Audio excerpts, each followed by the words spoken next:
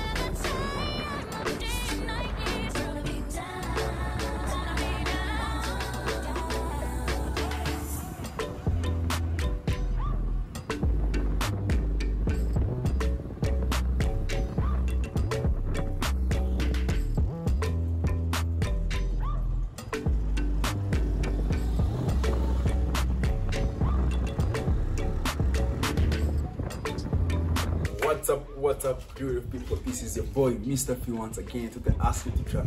And yeah, people, as you know, I always give you best of the best. Now I'm back with the best video. So I'm with a guest, and you know, you're gonna introduce himself and you're gonna tell us more about his career. So what's up? Oh, nice, man. How are you? I'm good. How are you, man? Fine, man. Yeah, introduce yourself and you know, tell us what you do. Yeah, to those that don't know me, my name's Mudogo Safari Martin. Actually known as Safro Fate because I represent Safro Fate on Instagram. I'm a barber. I do mobile barbering in Kigali mostly, but sometimes I get to go out of Kigali to other provinces, and yeah, that's in Rwanda. Yeah. So when did you start your barbering career? Like the career itself, I started it something like 2 years and something ago, precisely in 2019, December 2019. That's when I started cutting hair for money, though it has been there for some time. I've been cutting hair for some time before that. Yeah. So where did you start cutting hair from? Like cutting hair for money. Yeah, for money. I started just after my high school, and that was in Uganda. Yeah, in Uganda. Yeah. So then, when did you choose then to come to barbering business in Rwanda? Yeah, so I actually came to Rwanda in 2019. Yeah, as I was in Uganda, like at campus at the university, and as I was cutting hair for money, I was at the university, so it happened that my passport got expired, so I had to come and renew. You know, recently there are these new passports that were released, and people started saying if you don't have it, there are some places won't be, like the other ones won't be used anymore. Yeah. So I felt under pressure and I had to come and renew my passport. But when I was coming to renew my passport, I never had in mind that I will ever work in Rwanda or I will stay and work from here. Yeah. Because when I was there, I had this mentality of, bro, like, more opportunities at that side than this side. The barbering industry pays more in Uganda than in Rwanda. Yeah, so that's when I came, and when I found that the grass is greener at the other side, like at home, I decided to stay. Because when I was here, like my very first client, when I tried cutting hair, paid me more than I ever got, like, while cutting hair. So I said, why not do it from home? And that's when I decided to stay in Rwanda and actually cut hair from Rwanda.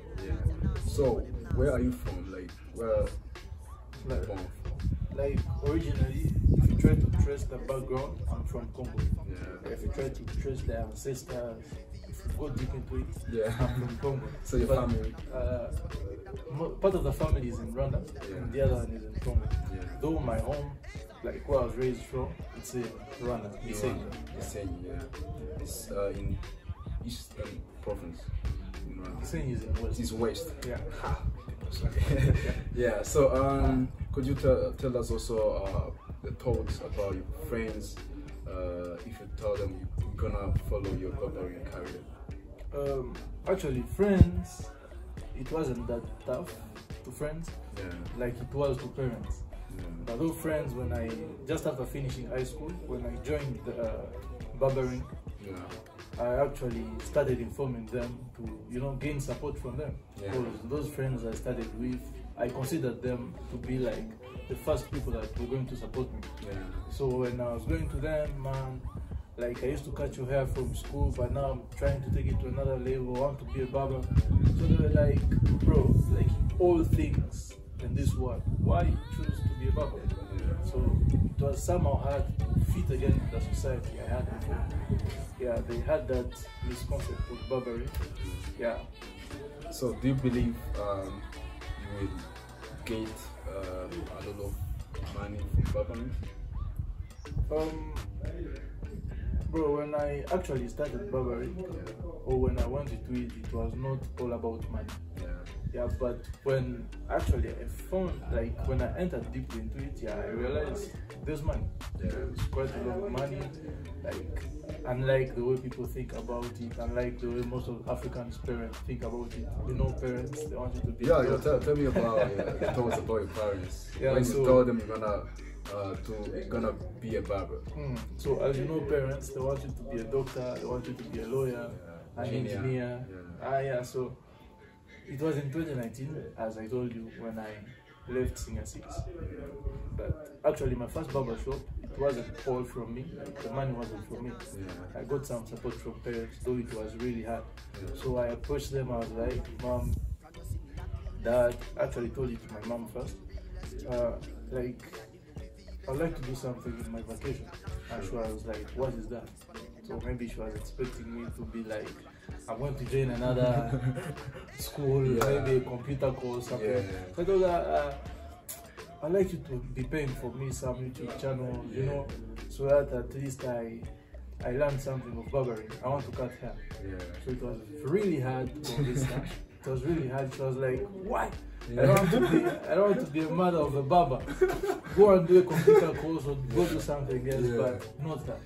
So I persisted. Like, I asked it continuously. She tried proposing, I refused. But one time she was like, okay, since it's just for vacation, go and do it. Though now it wasn't just for vacation, as you see up to now.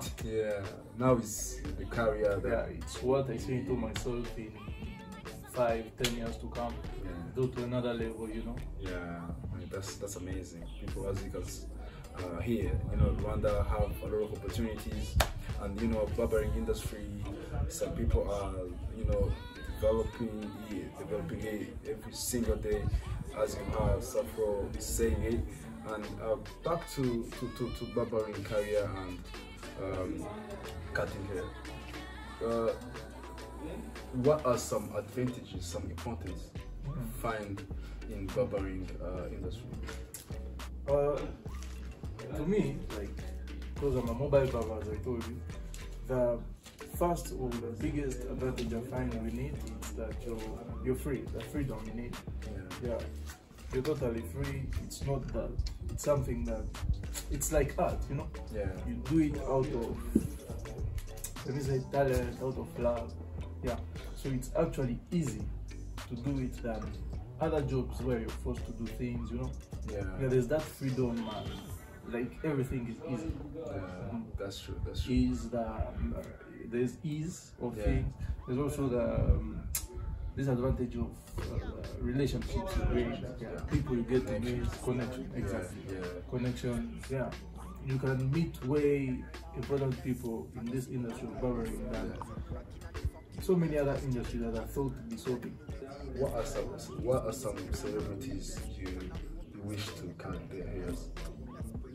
All of them. All of them. No, tell me maybe like 3 celebrities all around the world. Not only in Rwanda. You're gonna tell me 3 in around the world and 3 from Rwanda. Okay, most of the people I would like to cut their hair one day are actually people that taught me how to cut hair.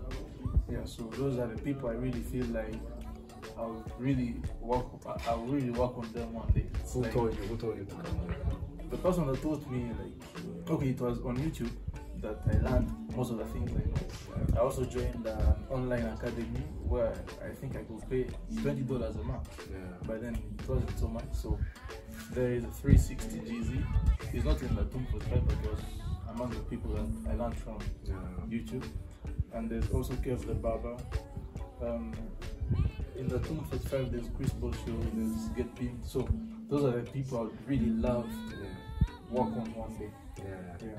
So they are role models. Yeah, they are my role models. They are actually the ones that made me who I am today. Yeah. So let me see your skills then. My hair. Are you ready to cut my hair? Of course, my hair is messed up, as you can see, guys. You know, you're gonna apply his skills to my hair. So do you trust him? Maybe let me trust him. Let us see why he cut. So let's see it. Are you ready? I'm ready. You ready? Yeah, I'm ready. Are you ready? I'm ready. Okay, let's see.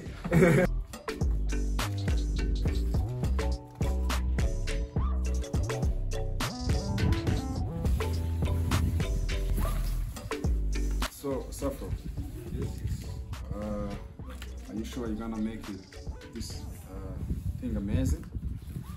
Bro, man, it's so for fate. So you sure you're gonna make Fate look stunning? Yeah, the face are going to look Safro. Okay, so people will judge in comments. Go in comments, late the haircut, alright?